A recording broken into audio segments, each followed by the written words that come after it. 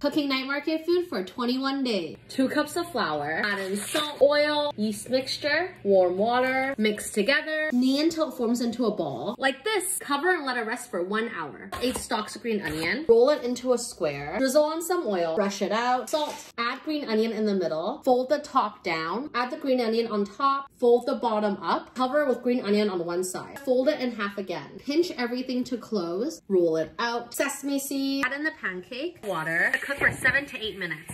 Flip, a little bit more water, cook for another 3 to 4 minutes. Look at that.